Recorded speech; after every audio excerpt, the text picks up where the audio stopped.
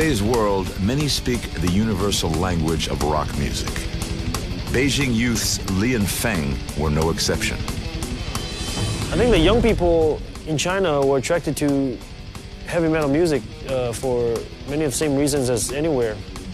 The power of the music, the energy of it, you know, and the culture.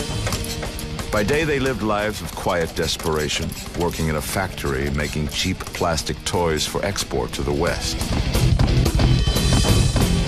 But at night, heavy metal was their muse, and their small 7x7 concrete apartment became a 60,000-seat stadium. And every night, they brought the house down.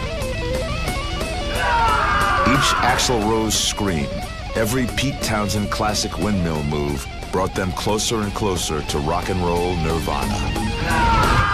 In that moment, for that person, there's no logical mind. It's just all emotion and energy. And I think these two, they probably were not thinking very logically.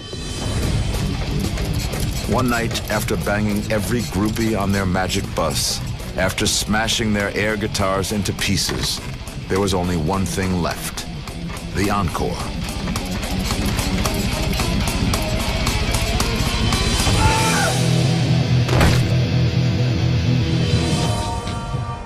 Whether a sacrifice to the gods of rock or just catching his knockoff Nike on the edge of the bed, Li took his last stage dive out the 6-story window. Feng can't bear the thought of breaking up the band. He gives one last Chinese warlord scream and follows his rock and roll brother out the window. I think whatever band that they were listening to should dedicate the next album to them. Confucius once said, "Music produces a pleasure which human nature can't do without." Unfortunately, China will have to do without Li and Feng.